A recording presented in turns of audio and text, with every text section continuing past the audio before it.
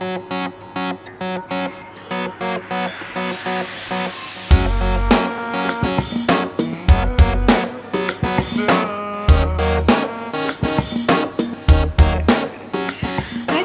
hari ni Amy buat makeup tutorial yang baru on this look. Nampak ke tak?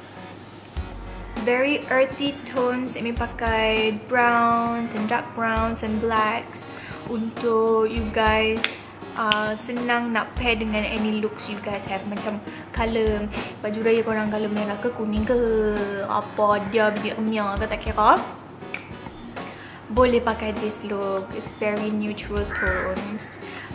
And then itu sajalah. So please watch the rest of this video if you guys want to see how I create this look. Please don't forget to like, subscribe and comment to my YouTube channel Amy Abu Bakar. Boleh search Amy Abu Bakar.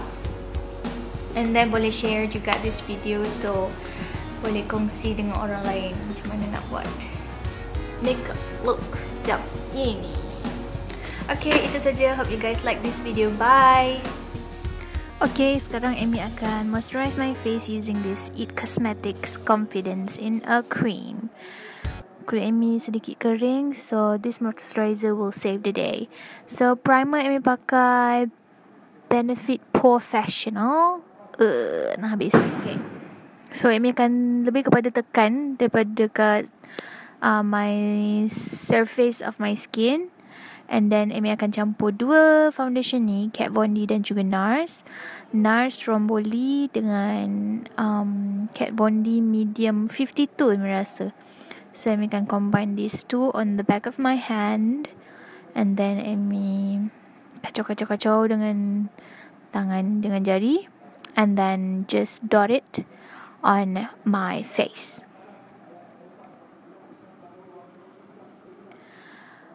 Lepas dah dot satu muka, then Amy akan pakai my Real Technique face brush atau buffing brush and buff everything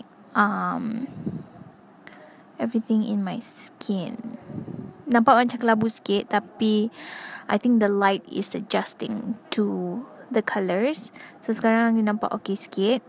And then Amy pakai macam biasa Laura Mercier loose powder untuk setkan everything. Sekarang Amy set juga dekat my smile lines, because Amy rasa macam ada kedut macam tu bila Amy senyum. So going into the shadows. First shadow macam pinkish brownish, like pinkish light brown colour. And then Amy swirled around my crease and just buat benda yang sama, and then blend sampai dapat the intensity yang I nak. And then Amy tukar brush. This is still a fluffy brush, but it's slightly dense compared to the last one. And then Amy guna colour 3 ni, but Amy guna this one dulu on this slightly smaller brush. Yang ni colour dia macam still light chocolate, tapi it's a bit darker than before. And then Amy akan pile up with the next to cocoa colour yang Amy tunjuk tadi, yang dua kat bawah. Lepas dah dapat macam tu transition colour, Amy akan pakai this one is NYX Jumbo Pencil in Black Bean. And Amy pakai jari Amy je. Just push it on my lids. And Amy akan buat sikit-sikit, and then Amy akan tambah until Amy dapat the colour yang Amy nak. Now I'm just repeating everything on my lower lash line using a smaller brush. This is a brush for MORPHE. Ini the first colour. And then ada second and third colour Amy letak off camera. And then this is the Black Bean Cream Pencil. Amy letak dekat waterline di bawah dan juga di atas, so you nampak smoky effect. This one Amy akan tambah black shadow sikit, and then Amy akan blend balik dengan first color tadi, adjust sampai you nampak semuanya seamless. So just dusting off all the loose powders, and I'm setting it again, not setting it lah, macam cover balik dengan Kat Von D Shadow and Light palette.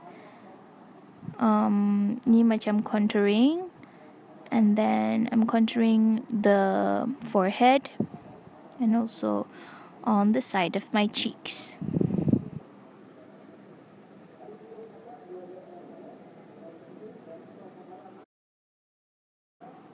Nampak sikit beza. Oh, sorry.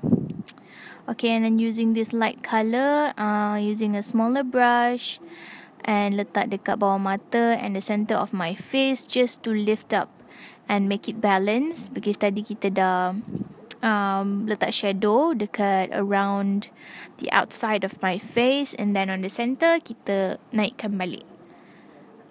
Okay, now contouring the nose.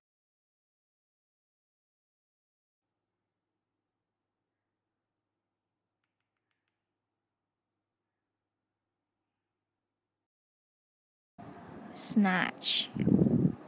Okay, moving on to blusher. Rosa. Okay, this is Morphe 9B palette, and I'm using the Morphe E4 brush. And then just letak je. Yes, like that. Color ni memang it's a bit muted, and memang tak nak it's showing off too much because the eyes is a bit dramatic. Oh, poof, kita punya Becca highlighter rosak dan pecah. Tak apa. Making this work, Amy pakai beauty blender and then dab dekat tangan dulu sebelum dab dekat muka, so dia tak nampak bercapuk. Oh yes, you see that. Okay, just on the high points of my face, dekat cheekbones, and a little dekat atas kening, dekat tulang kening lah. Okay, and then on top of the lids, cupid's bow, tip of the nose, macam biasa. Okay, brow and eyelash kita pakai off camera. And then just to show you guys how I put on the lashes, just letak dulu atas bulu mata yang ada, and then just lekatkan dekat kita punya lid macam tu. Yeah. Masa ni memang tak bernafas. Okay, moving on. Ni adalah MAC lid pencil in Stripdown. It's my favourite sebab dia kena dengan my skin tone, nampak macam nude.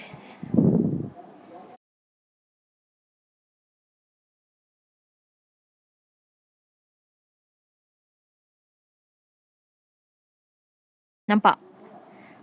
Okay. So next, mari kita beralih kepada, okay, this one Amy letak a bit of shine and glitter in the inner corner because colour mata tu macam too dark, so Amy nak naikkan balik, and then Amy letak sedikit highlighter on the inner corner. Dah siap. Tara. Okay guys, itu saja yang Amy boleh share untuk this video. Hope you guys boleh belajar and boleh ikut apa yang Amy buat untuk this whole look. Amy akan share all this shadow yang pakai, dua sini dengan dua sini, dekat description box below. A few makeup gigs and a few other brandless murah cheap shadow. But if you guys ada shadow yang lebih kurang sama, boleh pakai apa yang you guys ada. So itu saja. Hope you guys like this video. Please don't forget to like, comment, subscribe and share this video. Bye. Ada apa yang terlihat? Oh, rasa macam natural. Yes, natural. Konon kena ikat sekati. Okay. How I create this looks. If you video apa-apa nak tanya, boleh je comment and ask. pun tak ada nanti. Okay, shadow. Okay. Zah. Lapar. Okay. Yeah, Facebook you guys and share. Bye. Ever.